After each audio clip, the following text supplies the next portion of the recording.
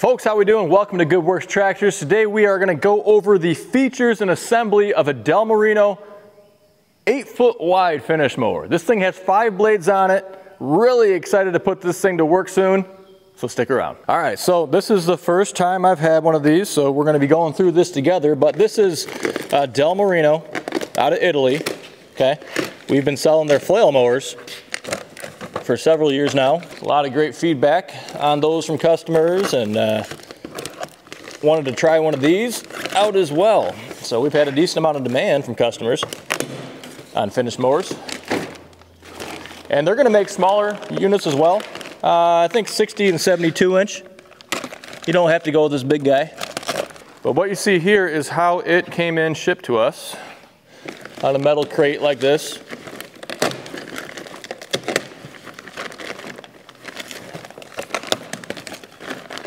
Looks like it's mostly put together already, which is nice. Manual right here on top, that's good. Probably have to reference that. Oh, those are pretty beefy. You know, so the one thing I will say, I don't really love how these arms are situated. I get it, it probably makes sense for packing, but they should probably try to secure them a little bit better. They have cardboard pressed in here, but they're just kind of rubbing on there. Looks like a little bit of paint came off. Let's see if this is a one-man job. Oh yeah, not terrible.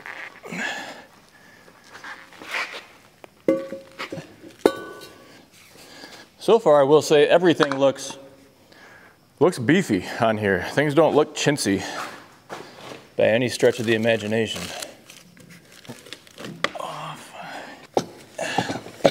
Those are big wheels.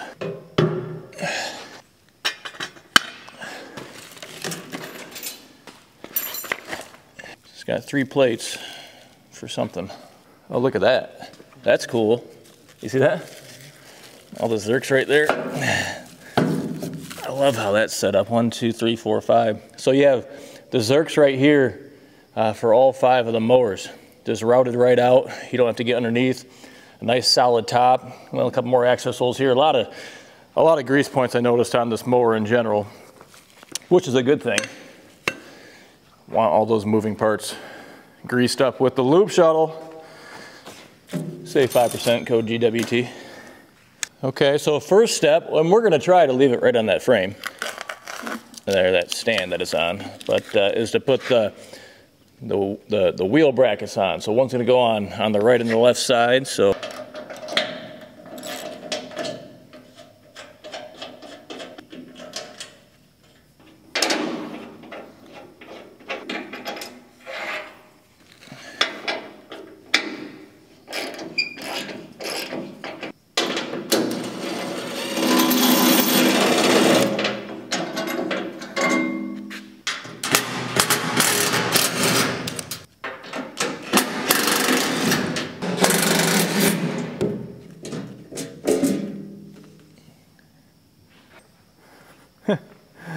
so you have to start out pumping a heck of a lot of grease to fill them up, but that's okay. I mean, if you're going to use it, you're going to use it one way or another.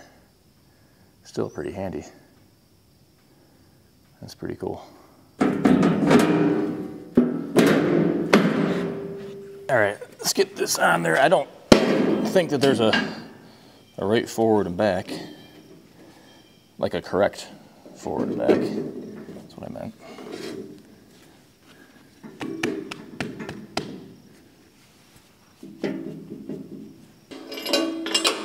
From what I can tell, there are nuts welded on the bottom side that these screw down into.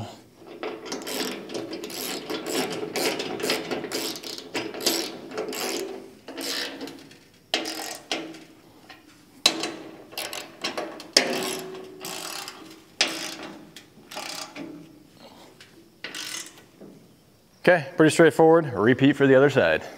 Alrighty folks, well, had to do a wardrobe change. I was melting, so pay no attention to the poison ivy or poison oak or whatever that itching, burning rash is on my legs. I'm gonna try not to either.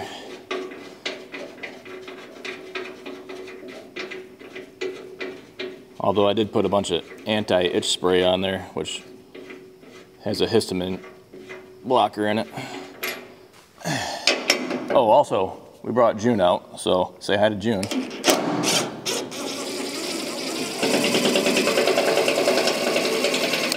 Oh, and I realized too, when we go to greasing these, I'll pop one of these covers back off so we can see the grease kind of shoot all the way through that tube and down to where it needs to go. Thought that might be kind of fun. Piece of cardboard there.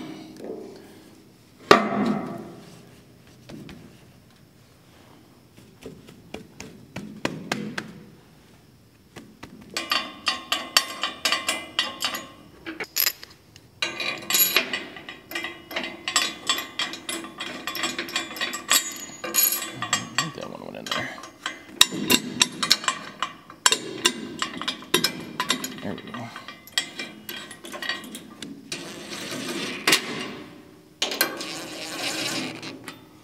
Did you know that?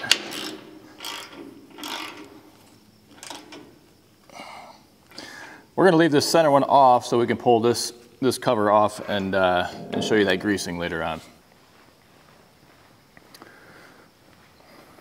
Wheels on, I believe. What do you think? Not for you, huh?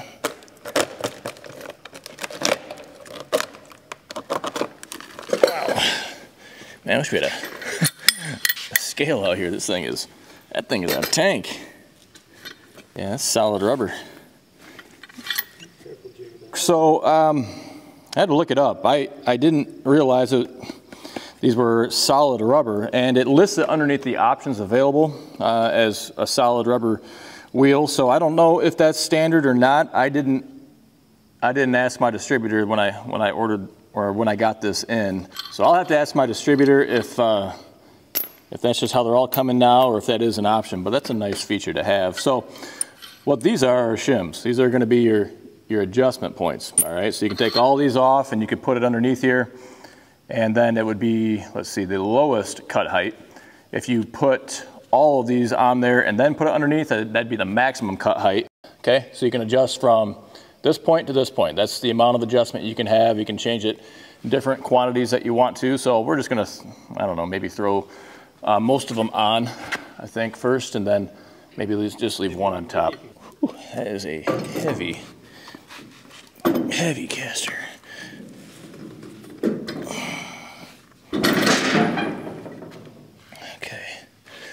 We'll lift it up for now. Throw one on there. Get that ready first, maybe. Put that through. So then they'll freely spin. We're going to end up greasing this point on all locations. So it'll spin and turn as you need to. And again, you can see the shims there. Adjust those as needed. Then just repeat for the other three.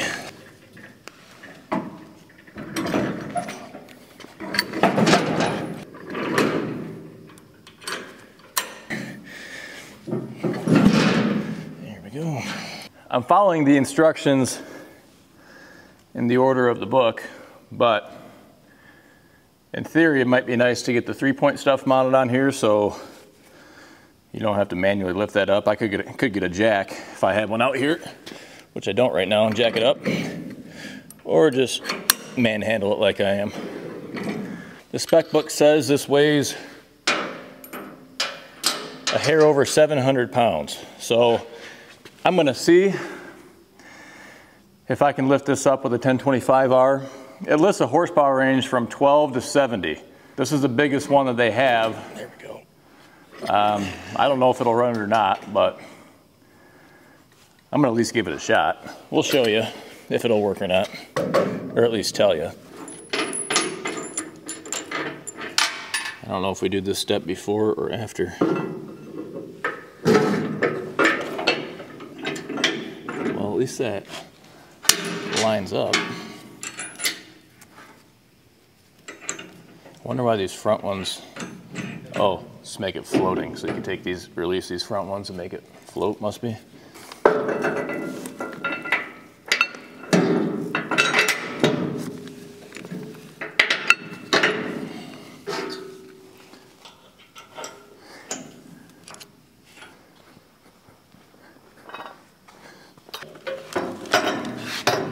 Yeah.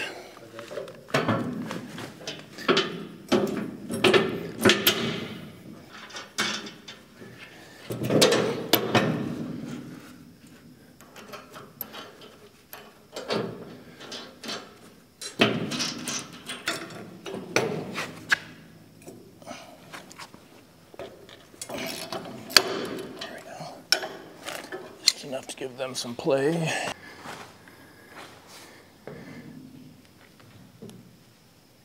Let's let it kind of sit there. Let's sit for a second. Or I wonder if it's supposed to go on the in. No. I wonder if it's supposed to go on the inside on these ones. All right, so I moved these to the inside. The bottom, underneath the hole, the bottom steel is rubbing on top of here. The instructions didn't really say one way or another. And the basic images, which didn't show this model in particular, they showed the smaller units that are slightly different, showed these arms on the outside, but I think the inside is just the logical way to do it here. Whatever, if needed, we can change it later. And there is a bottom slot down, or a bottom hole for these back arms, so you could potentially, well, you'd almost be like pulling the top of this back because you'd be drawing down to the bottom hole with the bracket, so it would push this whole thing back a little bit too, which I'm gonna think about before I tighten everything down, if I wanna do that or not. All right, so we're gonna make do with the tools that we have here. Most of our stuff's elsewhere. Per usual, someday we'll be set up nicely.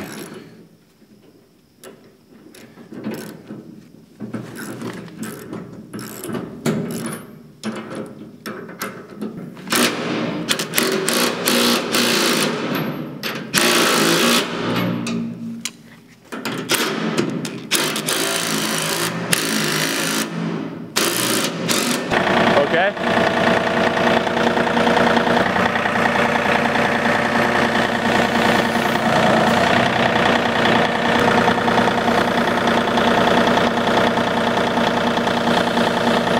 You coming? Come here. Come on.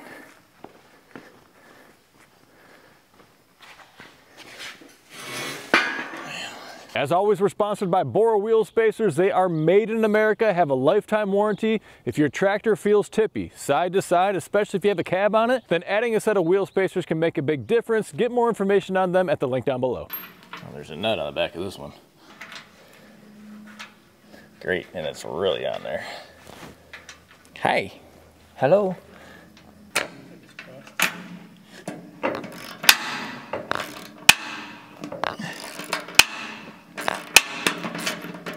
Did I just put on there too far?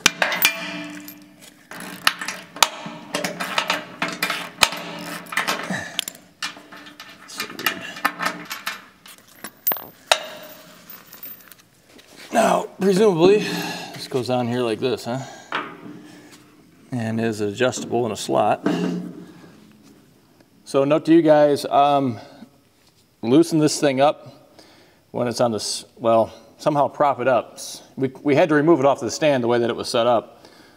Well, maybe we should have blocked it up higher or something so we could have access under there, because that was an unnecessary pain in the butt.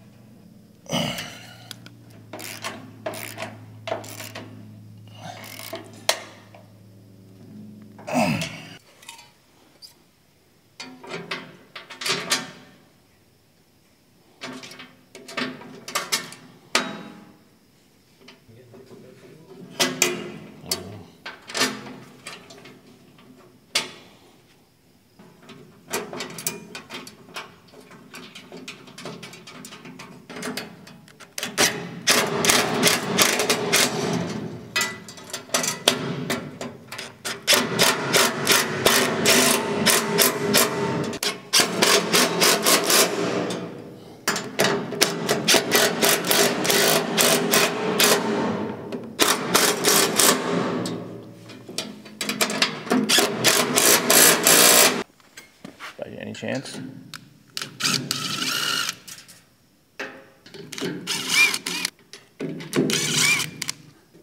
It's a little shroud for the end of the PTO.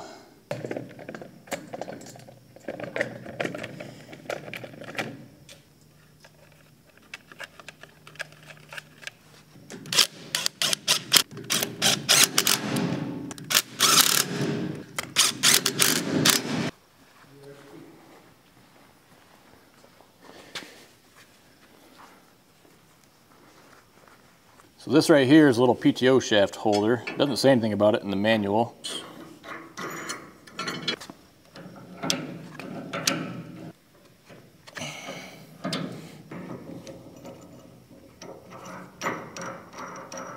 I will say these Knipex are great. You guys recommended them because we were using channel locks in a video, I don't know, a long time ago. And it was, or at least had the ability to chew up the corners on here. And these Knipex have been great when we need them in a pinch. Yeah?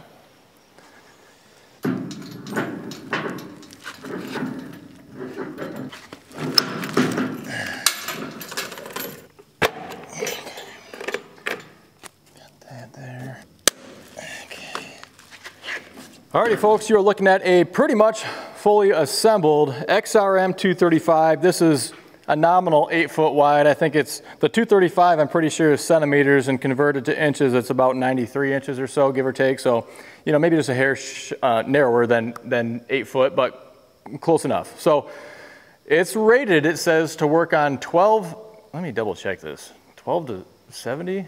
That can't be right. Yeah. Rated to work on 12 to 70 horsepower tractors. I thought I might have been going crazy there, but that's quite a range. And so it must not draw a ton of power off the PTO to operate this. So we're gonna try it if it'll lift it. My bigger concern, rather than the PTO, is the lift capacity on the 1025, if it can do it or not. It weighs 705 pounds. Add a little bit for the gear oil, not a whole lot there, but that's a lot of weight.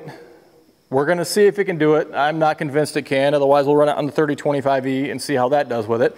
Now this unit here, again, has these solid rubber tires. It's listed as an option on Del Morino's website. I'm not sure if they're coming that way now, standard or not, but when we get the listings up on our website, we'll put the information in there if they're standard or not, or if it's an available option for you guys. 540 RPM rear PTO, category 1 3-point hitch, so all your subcompact, compact tractors are gonna hook up to this. Now, I don't think this is quick hitch compatible. Most Finish mowers are not. You can see how this top link floats, and that's because you want this mower to ride right along the ground and just following the contour of the ground completely as much as possible to get the most consistent cut. And so that's why you're gonna see that on there. We'll try hooking it up with the quick hitch and see what happens, but I don't think that's gonna be the case. A nice little PTO shaft holder. I wish every attachment had those on there. That's a really handy thing to have, like your tillers and your brush hogs and everything else too. I do believe these pins here, these front ones on the lower links, are made to be quickly releasable. That way you can pull it out